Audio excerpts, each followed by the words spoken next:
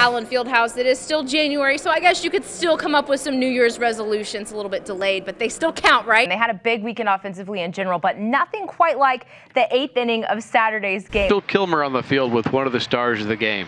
Yeah, quarterback Peyton Bender, your first victory in Crimson and Blue. How's it feel? As the Jayhawks look to have their stuff together better against Emporia State, they want to get a win, and they want to look good doing it as they head into those big games against Indiana and Duke.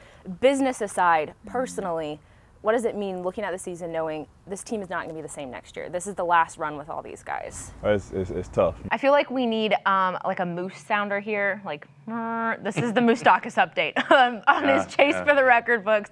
That was me trying to make a moose sound. It was not good. If KU pulls off a win here in West Virginia, they'll stretch their season winning streak to 19 games, good for the second longest under Bill Self. One of the group's head coach, David Beatty, has expressed a lot of excitement about heading into this season is the wide receivers. One of the reasons is new addition Ryan Shadler. Teams on both sides of the state line hoping to celebrate this Halloween weekend by keeping their seasons alive. We'll get started with the top seed in Class 6 on the Missouri side, and that is Blue Springs. Blue Springs hosting Jeff City. Jeff City's a 4 seed, and the Cats have only lost one game this season, hoping to keep it that way. Scoreless early on, a botched Jeff City snap. Right place, right time for the Blue Springs defense, and good hands too, that doesn't hurt. Blue Springs ball, next stop. Dylan Cowling on the QB keeper takes it 21 yards for the touchdown. Blue Springs leading 7-0.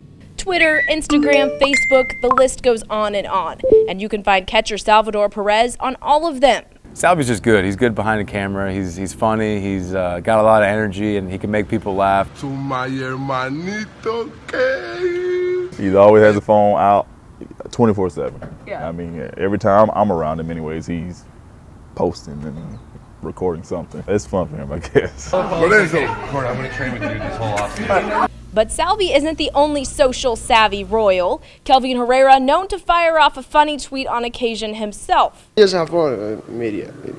Yeah. So let's say I'm at home and just type a Twitter out just to have fun. Yeah. And after a long hiatus, Danny Duffy rejoined the ranks of Twitter this offseason. It is nice to see Duffy back for a little bit of time on social media. You know, he likes to interact with the fans. I think when it comes to interacting with the fans, he's probably the top spot. So the question is, who's the best? Me? Everybody know that.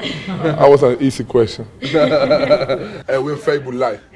Live. I don't care. People, mira, now 1,600 people see you now. What are they saying? They say, how you... That guy scared the heck out of me the other day with that live thing.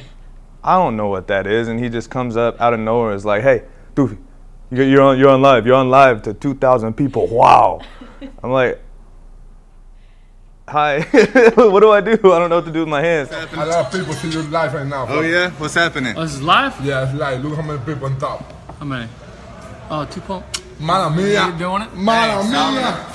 You're so popular, dude. You're so popular, dude. You'll be able to find the Royals on your social feed all season long. Some by choice, some not so much. I think I'm just going to stick to the Twitter thing and just continue down that road, but that's it for me. I'm not going to be live broadcasting any part of my life, I don't think. I guess I'm just new to all the social media stuff. So. Oh my gosh. How old are you?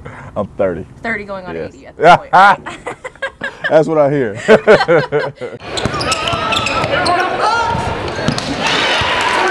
Grandview guard Jordan Lathan is a nationally ranked 2018 recruit. And that's Lathan for 3. He has a shoebox full of letters to prove it. Oh, glory to God. I say that all the time. But once teams find out about Lathan's favorite hobby, won't see many of these around. They're pretty limited. I'm just glad I got a pair. They kick their recruiting methods into high gear. Like the schools that are recruiting me now, they'll send me pictures of what just came in and tell me like, this is where it's at. Like, you need to come here. Lathan's obsession with sneakers began back in middle school. I spent most of my time and a lot of my thoughts were about shoes and not basketball. But later he did some soul searching and realized he had to give his hobby the boot. I just locked in, got tunnel vision, and focused on basketball, and shoes were just secondary to everything. Shoes will never get me where I want to go. That's ironic, like shoes gonna get you where you want to go when they're on your feet, but not when they're all you think about and all you're focused on. So I had to change my focus, definitely. The change allowed Lathan to step up his game. For 3 in the lead, he buries it.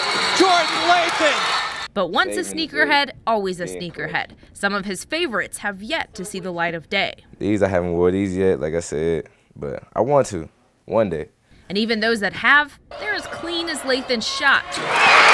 When it starts raining, you get a plastic bag and you wrap them over your shoe.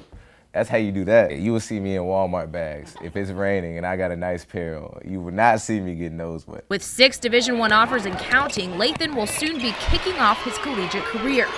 Maybe that will be enough for him to wear those good shoes. Shoes like that, it's not like you can just wake up and wear those. Like, it got to be really a special day. Until then, Lathan will be focused on leading his team at Grandview High, one step at a time. For Spectrum Sports, I'm Rachel Kilmer.